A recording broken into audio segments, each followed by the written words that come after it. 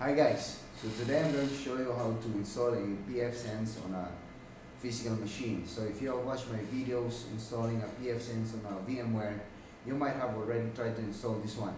Now if you want to deploy this one on an environment like maybe at home as your firewall or in a business enterprise, or I don't know how you want to do it, because pfSense is free, open source. Now what I'm going to show you is to install it on a physical machine.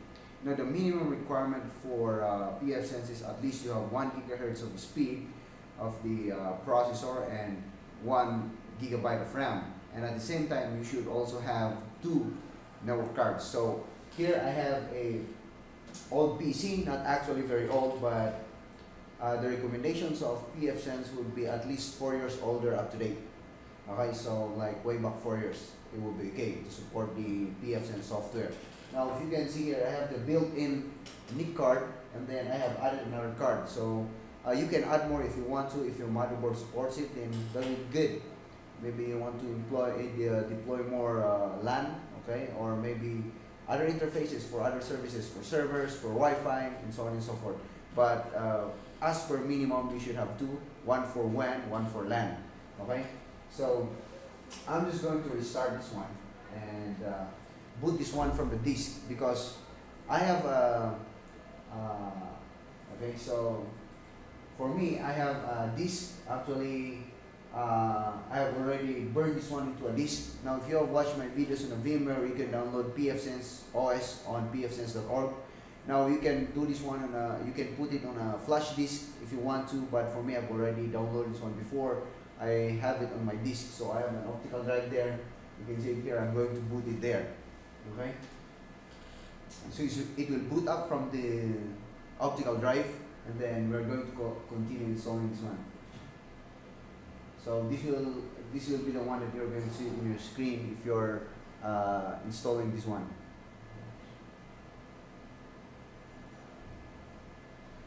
Take note here, we have a countdown, so we'll just wait it for to last for 5. I mean, how many is that? Like 10 seconds. So we'll just wait for it. I've been using pfSense for quite a long time, and it has been good. So I've been deploying this one to clients. I've been doing it like 4 or 5 years.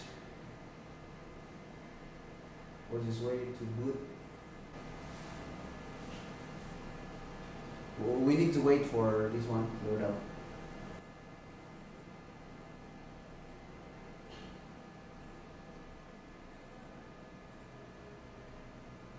So you will have an option here. You'll have an option here. Press R to enter recovery and press I to launch. Note you have a countdown here, so you need to select one of those. I'm going to press I because what we want is the installer. So there you go.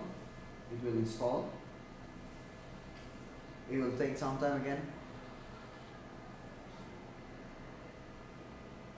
There you go. So what you can see here is if we don't need to change these settings, so we can just go down here and accept the settings.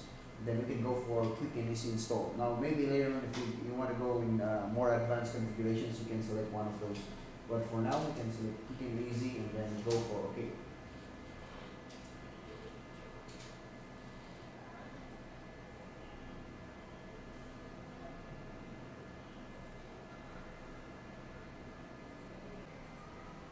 So here we go, just press on the standard kernel, then we can proceed.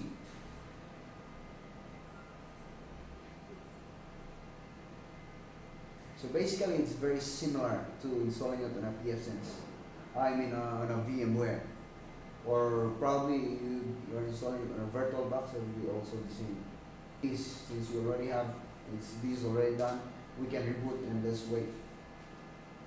So you can see here we can access the web GUI from 192.168.1.1. The default username would be admin and the password would be pfSense. So next, I need to change the boot cycle of the Zoom once this is going to restart, so that it will not boot from my disk. Or probably you can remove the disk. I'll just press this one so that it will come out. And then since this is my disk, okay, I'm just going to select my hard drive because it's already installed in my hard drive. So I can enter that.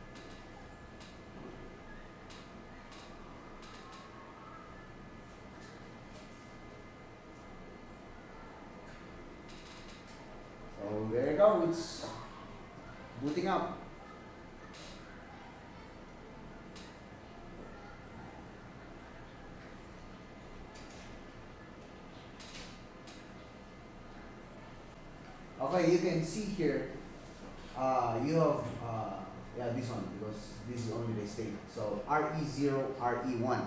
Now, if you don't know which interface is RE0 and RE1, I'm just going to show you a better way of identifying that. So I have two cards. I don't know which one is RE0 and RE1. Now, before we get into that, there's a question here, should VLANs be set up now? Now, we are not going to set up VLANs right now, so what we need to do is we just press N and then we can go for enter. Now, the next question we'll be having is enter the one interface name or A for auto detection. Now, we don't know which one of these is RE0 and RE1.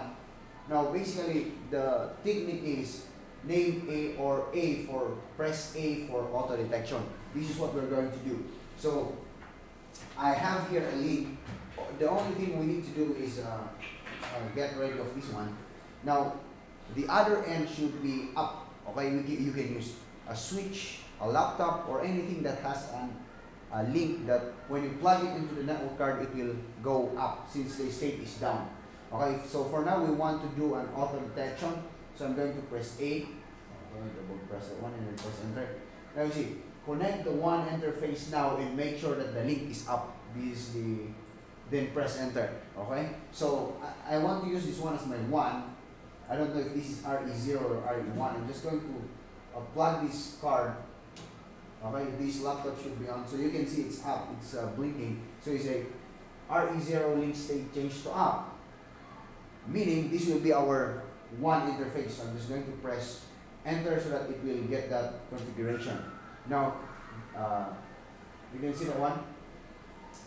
The next question is the LAN interface name or A for auto detection. Now, we only have two cards, but if you have multiple cards and you don't know which one is the card that you want to use, you can go for auto detection. Now, on our scenario here, we have two cards. We already know our one, and then of course the remaining one is the RE0.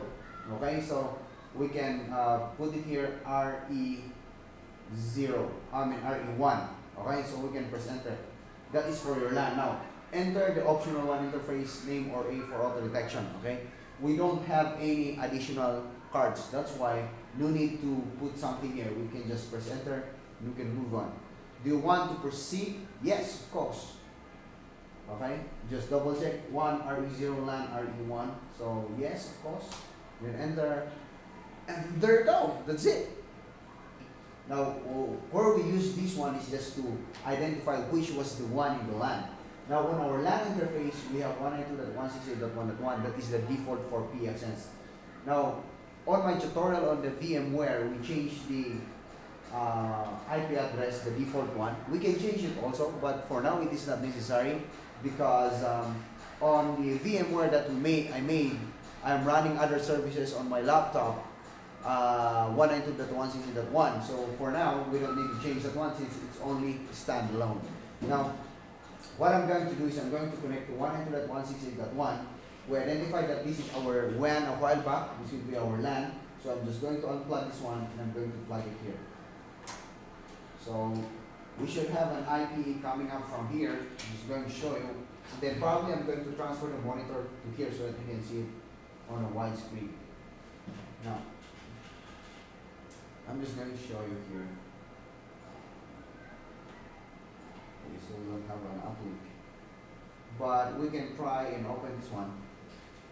We can press 1. Oh, I have it there already saying 192.168.1.1. I'm just going to press enter. If you have this message, it's actually because of the SSL certificate. So I'm just going to proceed. There you go. I'm just going to type admin and pfSense. Oops. Admin pfSense.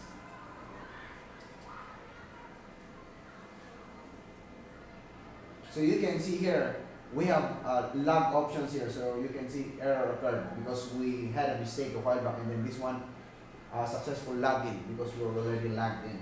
Now to show you that one, because I don't know if you can see it, I'm just going to transfer. Where is the? Oh yeah, this doesn't have any. What do you call this one? VJ. So I'm just going to put this one on a big screen. I'm just going to use a HDMI cable just to show you. Well, we're actually done, but I just want to show you. I'll just remove the cable coming up from this box, and then I'm just going to put it here in my one. Alright. There you go. That's my pfSense. I don't know if you can see that one. Okay? It's the same. So see you next time, guys, and I'm coming up with more tutorials regarding pfSense.